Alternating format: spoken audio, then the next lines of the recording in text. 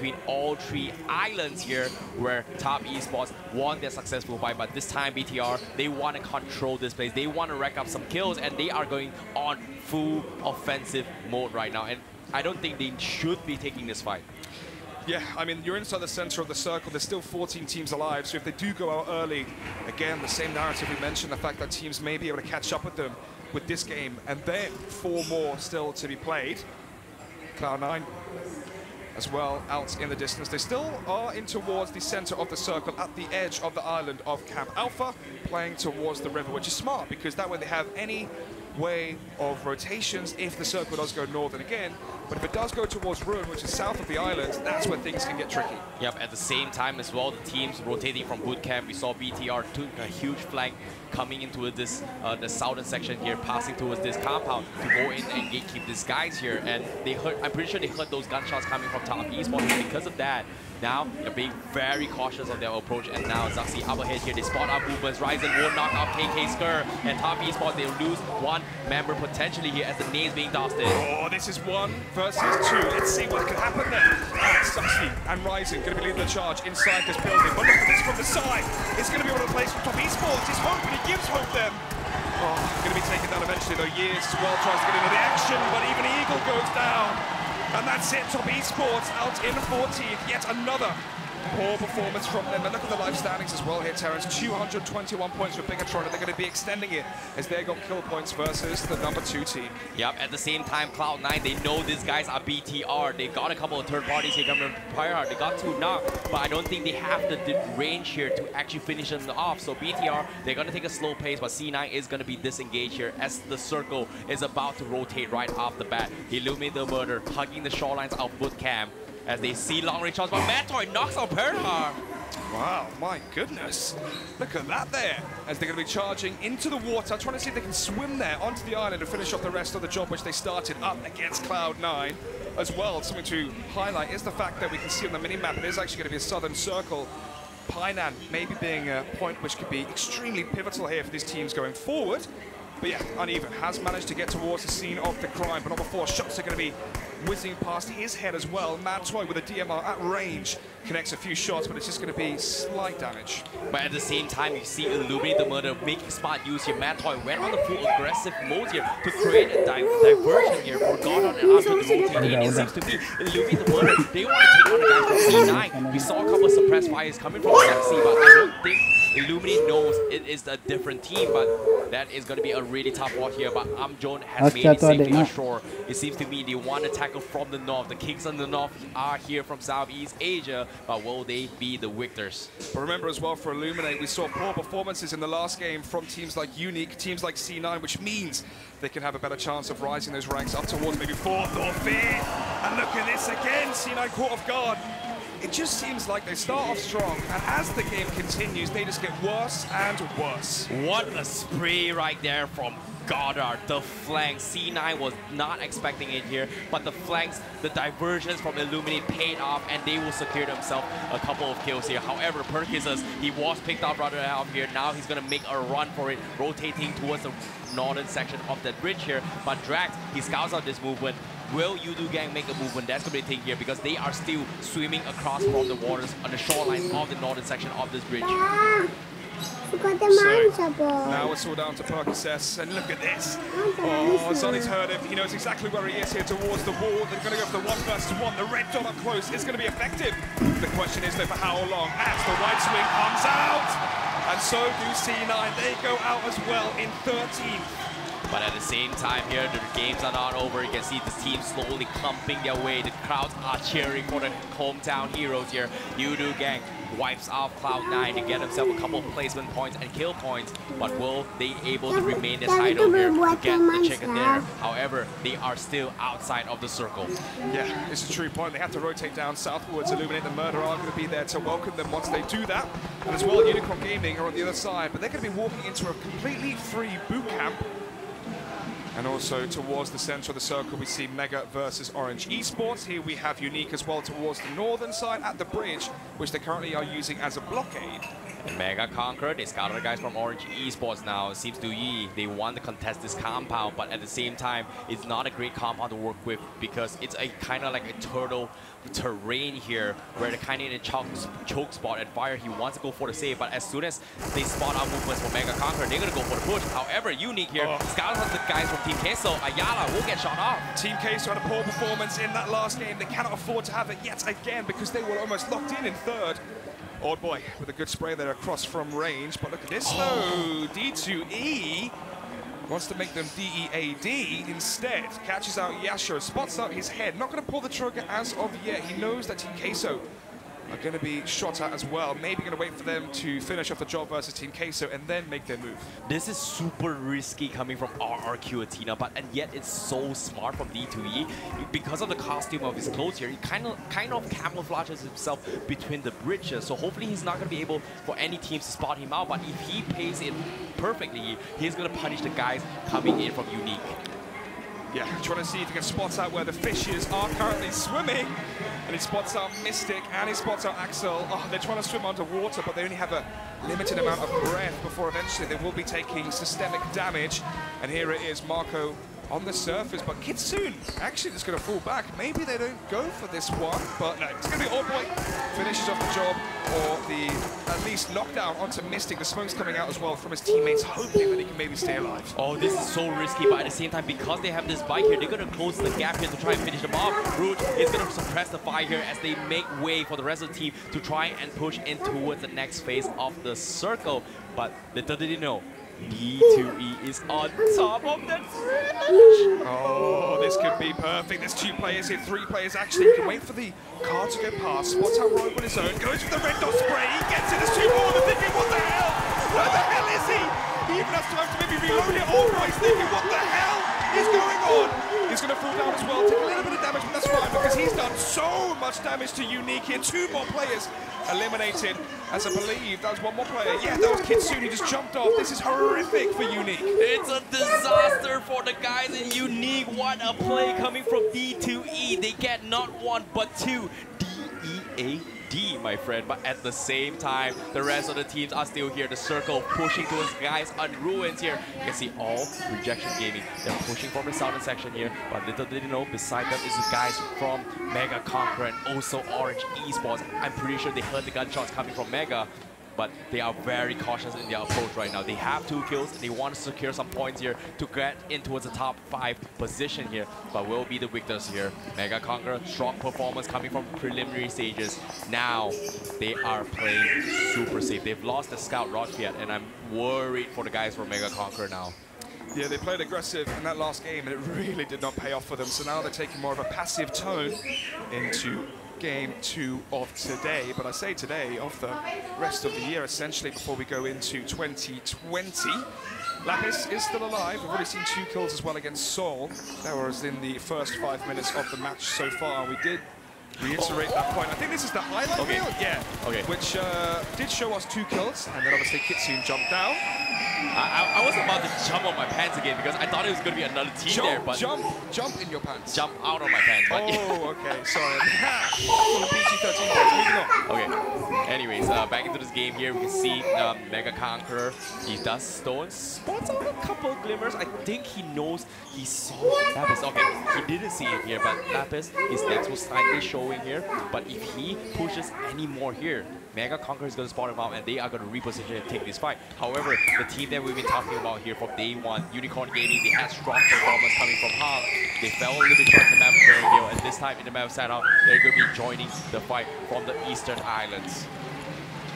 See the fans as well rallying behind their local team, who, as of today and yesterday, haven't been able to match their performance from day 1, and that was a similar story as well for teams like Illuminate. Yeah, at the same time here, Drax, they got 1 kill, but this time the circle, the third phase of circle is going to be completely closed. And once the fourth phase comes in, Udo Gang, they're forced to fight a lot of teams here. I'm worried for the hometown heroes here because if you think about it, Drax only has a level 1 helmet. A couple shots in the head is pretty much down for count. They have to be very careful about the next approach as they are hugging the lines of the circle. But fortunately for them, they are very, very close. But let's take a look at circle S. Yeah, this is going to be quite a chaotic ending. I mean, of course, it's Sanhok. Would you expect anything less than that? But 1, 2, 3, 4, 5 teams towards the southern side outside of the circle. Mega are at the edge of the new circle, so this is very important, this gunfight here for All Rejection Gaming. If they can take down Mega, they're going to have a compound inside the circle. Yeah, and not to mention as well, Bigetron, Red Aliens, they're inside the circle, they're starting to zone everyone else here, and if they play the right timings right, they're going to be getting a lot of kills, but it seems to me BTR, they're playing super defensive. However, Pawns starts out Crazy Gory. Yeah, Crazy Gory trying to go for some scouting out information plays. The issue is though, Pons was waiting for it here with the ACOG scope. And with that, one more player going to be downed here by All Rejection Gaming. But they're still not going to be giving up just yet. They're actually still slowly slithering ever so closer. And now they know where Pons and a few of the players are from Mega. They may actually try and set up an execution here with grenades, maybe if they can pin them correctly, as they're trying to work out what the best angle of approach here is in this situation. They have to be quick here coming from Lapis here. He needs to toss a nade on towards the guys from Mega Conqueror because on the sides, Team Soul is also rotating in. But if they heard a gunshot here, they are going to go join in fight. But the nades will connect. Stone gets taken out. Here comes the spray from Lapis. It's all down to Pons. He's the last player here standing for Mega. Trying to revive on that 24 as fast as he can. But look at this though. All Rejection Gaming coming in as fast as they can. They realize how vulnerable Mega are. It seems like the revival will come through though. So Mega 24 is going to stand on his feet. Pons comes out as well, goes into the open, spots out more of the players. Going to be coming from the side as well. Catches up Mango, he's down. Look at the HP as well, as they're so low. He gets the kill conversion as well. There's extra points here for Mega. As Pons trying to get inside this vehicle, inside this compound even. He gets another kill here with the Uzi. Oh, Uva. Maybe it's going to be over for All Rejection Gaming. As from the side again, is Mega 10. 1 HP. Can Online 24 finishes off though. He goes with the reload of the Uzi and down he goes. That's going to be All Rejection Gaming out in 12. Mega keep control towards the edge of the circle. Oh, that would have been a clutch here coming from Pons, but the level 3 helmet at the West here saves his life from Uber, and because of that, he was able to win that fight against Pons with 1 HP. However, it's still a win for Mega Conqueror. They lose 2 members in the process, but still, they are still in the game. 11 teams, 35 alive. RRQ Athena, the team that we've been hyping up from day 1 all the way to today, has not shown their performance today. They are stepping up. They got 7 kills in game 1 today. Now 2 kills. They are still up and running here. Will they be able to gatekeep the rest game? Because they are going to be playing from the west side of the circle. Yeah, we may see slow down for a moment. Ooh, though, Kasha from Unique does go for one trade as he's headshotted by Senior. Oh, it's in the open. There's only a road here as well that splits off this new circle. So, who is this going to favor here, Terrence? This is really awkward. It's going to be favoring BTR because they have a compound on the southeast corner which has so much vision on all the rest of the teams here. However, Udo Gang, you see they got shot from the guys from BTR. They have so much vision, and because of that, they're in some tough spot. But you heard gunshots coming in. Coco is panicking his way through. You can see he's trying to gatekeep the guys from Udo Gang as the rest of the teams trying to make way into the circle.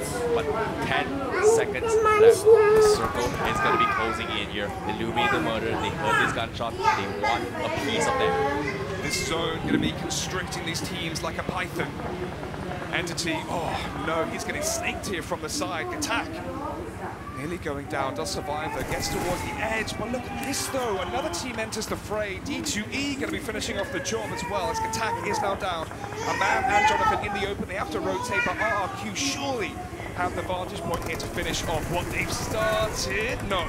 Jonathan, going to get behind the rock, but as you said, the zone is not coming in, so they are on attack. Very smart approach coming from RRQ. They got 1 knock from Entity, immediately repositions here to gatekeep these guys, but at the same time, they have to check the vicinity, but Mega Conqueror will finish off in 10th place, but here comes Entity. Yeah, here it comes. Not really in favor of Entity though. Here it all comes for RRQ as inside the zone. The shot's going to be going up against Jonathan as he's going to be knocked down for now. 2 more players as well inside. the circle. D2E actually falling back here immediately as fast as he can. Attack as well, taken down by the Grenadier man as well. Going for the 4-second heal. I don't think he's going to make this one, Terrence. This could be it here for Entity. Oh, he survives just for a moment more. Takes out one more player as well from RRQ, so maybe there's a chance here, but Senior has to get so much done. Ernie as well here from RRQ, but even Senior gets taken down by a man. Whoa, okay.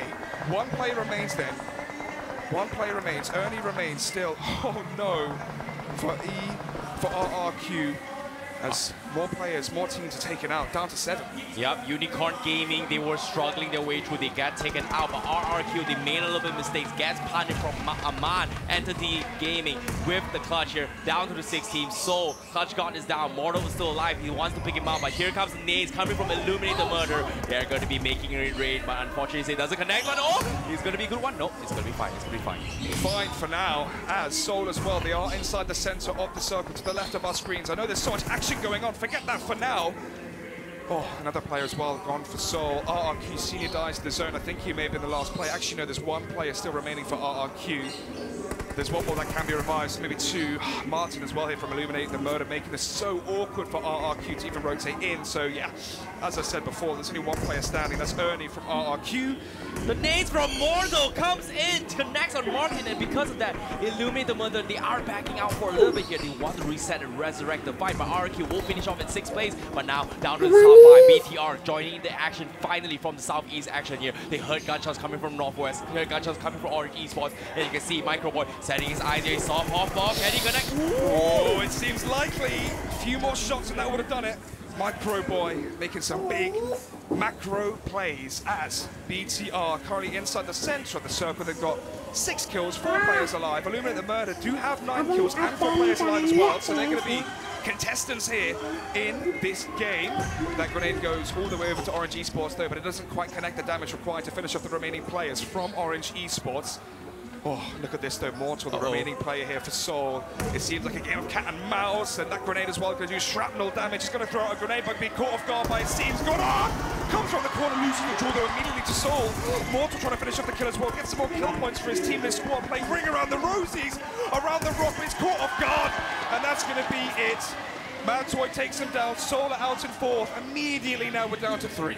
Down to the 3 indeed. The Southeast Asian teams are back. BTR, Illuminate the Murder, and Orange Esports. They are going to be going head to head here, but the circle is going to be favoring the guys in the not Bigetron. of this world here, because they are from I don't know, from Mars maybe, but still at the same time Illuminate has the high ground and they are gonna be taking this fight to BTR now. The zone is coming in, it's doing so much damage here as we are into phase 7. Orange Esports though coming towards the top of the hill, they're trying to fight off Illuminate the Murder here, but actually ironically they're the ones being murdered as fire goes down. McBoy as well, Microboy doing all the damage, all the plays. Look how stacked up Illuminate are.